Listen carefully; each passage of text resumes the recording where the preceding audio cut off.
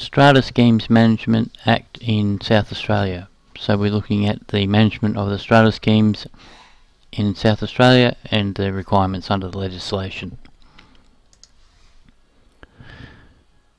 So if we look at the legislation in South Australia, it's called the Strata Titles Act 1998 and also the Strata Titles Regulations 2003, which the Owners' Council must apply. So each strata is called a community scheme or a body corporate that also has an administration fund and a maintenance fund where fit. So if the body corporate or the community scheme sees that there's a need to have a maintenance fund, then they review that once every 12 months. So we'll look at that a little bit on the next slide.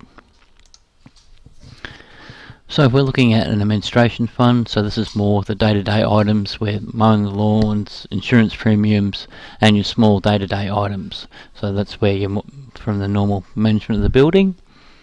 Then if you're looking for long-term maintenance, so this is where the maintenance budget comes into play, where we're looking at the painting of the building, replacement of fencing, driveway maintenance and all that sort of stuff. So this is the items that go over the 15-year period. Earlier on, a lot of complexes used to be self-managed, and now these are going towards more body corporate managers. So your main body corporate managers in South Australia are Strata Data, and also there's Whittles, and there's a couple more that are around.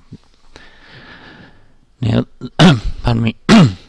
These bodies are governed by Strata Community Australia, which is the overseeing body for the body corporate managers to make sure that standards are kept in place for ethical management of your business operations or your unit operations. So you can either contact me or Sydney, and we'll be happy to help you out with some of your requirements and putting you in the right direction.